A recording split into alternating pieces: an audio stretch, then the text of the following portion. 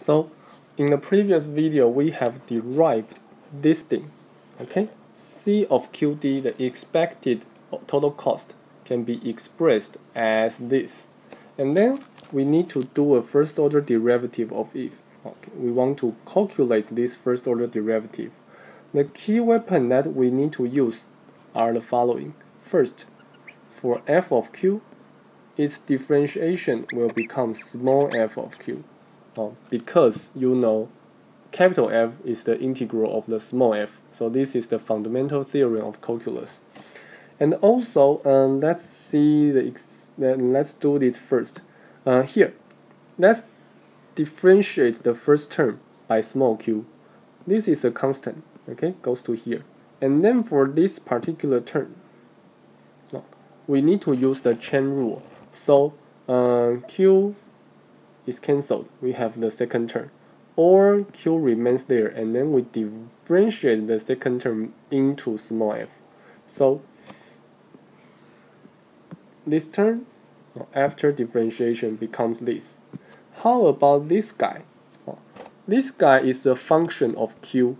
When we differentiate it by q, we can see that so first, nothing inside the integral has q, and also the lower bound has no q. So there's only an upper bound. And then by the Leibniz rule, we just need to plug in q into the integral. So that's why we get this. Okay? In general, what you have is this one.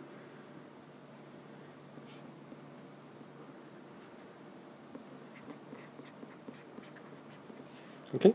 If we are differentiating an integral, then in this basic form, all we need to do is to plug in q into g of x. And then that's it. And that's how we get this term. For the remaining, it's very similar. From here to here, for the first term, we get this. Okay? And the reason is clear. It's why we have this minus sign is because q is at the lower bound. And finally, for this particular term, we can decompose it into this one, again, by the multiplication rule. Let's do some arithmetics and cancel many different terms. On this and this cancel each other, and this and this cancel each other. We get this one. That's first order derivative. And then let's do it one more. The second order derivative. Capital F becomes small f. Capital F becomes small f, and constant will be cancelled. So now we can see that this should be a plus instead of a minus, and then we have this particular format. Now, no matter what Cu or Co, of course they are positive. Oh, sorry, should be Co, not C0. Of course they should be positive, right? And also for PDF, or for likelihood, they must be non-negative. So the whole term here is positive, so we can say, oh, the expected cost is convex. Actually, this is very intuitive. When we order too few, there is a lot of underage cost. When we order too many, there is a lot of overage cost. The best thing must be within at some balance point. Okay, we are not going to do extreme policies. We will try to make everything balanced. So it's very reasonable that the cost function would be something like this. Okay, when q becomes larger, we have a u-shaped cost function. Okay, so anyway, mathematically we have shown that this guy is convex. So if that's true, the optimal solution will satisfy the first order condition like this. Okay, and then we may express this as this one or that one. Here we say they are implicit solutions. I cannot directly write q star as a function of Cu and Co. However, I know there is one equation that must be satisfied by q star. Okay, like this. If I know f, I can express this one. Or I can express the optimal solution like this. given some very mild conditions, I can say such Q star will be unique, and then that's our optimal solution. Of course, we may want to verify that Q star are positive. Okay. Of course, this is very easy to show. So Q star will be optimal. How do we see that? This guy is of course positive. Okay, and we are talking about a probability. If we want a positive probability for capital D, the demand, to be smaller than the inventory level, then the inventory level must be positive. Okay, so that's the argument. So Q star is optimal. And then we're going to call this Q star the news vendor quantity. Just like in the EOQ model, the optimal quantity is called the EOQ. Here, the optimal quantity is called the news vendor quantity. And the whole model is called the news vendor model. It's not very surprising, right? Because we are talking about newspapers. The main motivation of this problem is the main example that fit this model is news vendor or magazines. So this is the news vendor problem, and here Q star is the news vendor quantity. Finally, technically, please note that we are saying that D is continuous. That's why we may use those calculus techniques to derive the solution. If T is actually discrete, the whole method can still carry out, but with other algebra systems. Okay, that's not a big deal, but to save some time, let's ignore it. Just remind yourself, if D is discrete, we can still handle it roughly with the same idea. Mathematically, we set D to be continuous to make the derivation easier and clearer. Let's do some interpretations. First, when we want to minimize the expected total cost, the seller should intentionally create some shortage. Okay, and this is very intuitive, but mathematically, how do we see it? This. We know that f of q is the probability for D to be smaller than or equal to q. This is the probability for we to have some leftover, because this is demand, this is inventory. Okay, this is the probability to have some leftover. So 1 minus f of q is the probability to have shortage. There is a positive probability for we to sell out everything in each day. We don't like shortage, but to optimize our decision, we must allow some probability for shortage. Even if we know the demand must be from 0 to 100, if we want to optimize our minimize the expected cost, then of course we will not order 100 units. That's not the most efficient way. If you consider some other things, of course there may be some reasons for you to order more or order fewer or whatever, but from the pure economic incentives we are talking about here, intentionally you will give some shortage. So the probability of having a shortage, 1 minus f of q, is decreasing in q. When you order more, the probability for you to have shortage, of course, will decrease. Also, we know the news vendor quantity q star satisfies this. So that means, given the probability, I can go right and find the intersection with the function here to get our q star. Q star satisfies 1 minus f of q star equals this probability ratio. We can see that the optimal quantity q star will decrease in CO and increase in CU. So let's try to see it. Suppose CO becomes larger. In that case, your ratio, what happened to your ratio? Your ratio will become closer to 1. Okay, your ratio, in this case, your ratio will go up and your quantity will become smaller. Or if CU is increasing, this ratio will go down and you will order more. Does that make sense? If your overage cost becomes higher, then you hate overage. Then you will, when you hate average, when you hate overage, you will decrease your ordering quantity. Okay, so that there is a fewer probability for you to have overage. Or if we are having a larger underage cost, then we want to prevent underage, so we will order more. Okay, so that's the basic idea we get from here. So let's try to solve some numerical examples. Suppose for a news vendor, the unit purchasing cost is $5, the unit retail price is $15, and the demand is uniformly distributed between 20 and 50. Uniformly distributed between 20 to 50. Now we can use our formula to say the overage cost now is $5 and the underage cost is $10. What does that mean? For each unit of leftover, we paid $5, but that does not create any value to us.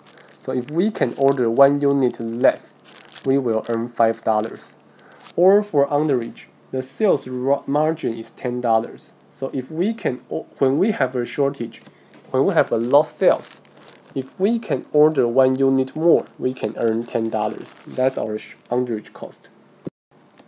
And then, when we talk about optimal order quantities, mathematically all we need to do is to plug in Q star into this expression and try to make it equal to 15 over 5. Here we have something here. 1 is 1, okay? So I'm saying that f of Q will be 50 minus 20 as the denominator and the Q minus 20 as the numerator. Why? The PDF is here. This is 20. This is 50. And given any quantity Q, I'm asking what's the probability for having a enough. So the probability is here. I'm asking what's the area of this particular rectangle.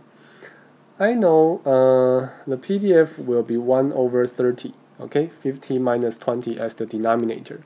And then for numerator, I will use Q minus 20, okay? So this is how I get this particular expression. If you need, please review your probability or statistics. After this, simple algebra tells us that Q star is 40. We can do some more analysis. Suppose the unit purchasing cost decreases to $4. Okay, originally it's 5, now becomes 4. Then what will we need is that a quantity should satisfy this new equation. The right hand side becomes 4 over 15. And then if we really solve it, we can see that Q star star becomes 42, which is 2 units larger than the before. So that means when the purchasing cost decreases, okay, when the purchasing cost decreases, we will allow more possibility for overstocking, right? The purchasing cost decreases, and that directly means the overage cost becomes smaller, so we prefer overstocking more. Okay, so that's why we will buy more. Let's do another example. Suppose the unit purchasing cost is 15, unit retail price is 21, and the unit salvage value is 1. And the demand is normally distributed between with mean 90 and the standard deviation 20. So it would be something like this. This is 0, this is 90, and the PDF would be something like this. First, we still want to calculate overage cost and underage cost. For overage cost, here is 15 minus 1. For each unit of leftover, we lost $15, but there is a salvage value, so we actually lose 14 units, $14. For underage, is still the difference between price and the cost, so it's 6. So the optimal order quantity should satisfy this particular expression. The probability for we to have the probability for D to be smaller than Q, or that means the probability for we to have leftover should equal to this particular ratio. Okay, and then if we want to solve it, we may do a transformation or standardization, normalization, and standardization for the normal random variable. Okay, we may take the mean and the standard deviation, and within this probability function, we can subtract 90 from each side, and then divide each side by 20, and then we will get the expression at the right hand side. If Z is a normal distribution between with mean 0 and the standard deviation 1, then these two expressions are actually identical. So now we need to know what's the Z value for we to have a probability 30% over a standard normal distribution. If we look at a probability table or use a software, we can see that the Z value should be negative 0.5244. This will give us 30% as the probability. So that means this particular thing should satisfy this equality. And then Q star will be something like 79, around 79 units. One thing to keep in mind is for this particular normal distribution, we just mentioned to you that its mean is at 90, okay? But our order quantity is just around 79. So the probability for we to satisfy all the consumers in each day will be less than 1/2. That means we want to reject more than half of the consumers in general. Okay, of course, this statement and the other statement is different. What's the truth is that for each day, there is a larger than 1/2 probability to reject some consumers. Okay, but why do we see that? It's all, of course, because the purchasing cost is too high. So the cost is 15. And then the sales margin is just $6. Okay, so that means you really need to worry about overage. Once you have 1 unit left, then it's a huge cost for you. So that's why you order fewer. Okay, so that's the end of the news vendor model. In this video we finished the discussion about news vendor. Basically, that's just again a trade-off between overage and underage. Previously for EOQ is a trade-off between fixed cost and holding cost. Here we are trading off between overage and underage. There are some mathematics require you to do probability and very basic statistics. Okay, if you need, please review that part for a while. There are some calculus. Again, help yourself by do some reviews. We will still give you examples and the problems to do practice in the lectures. That's it. Okay, thank you.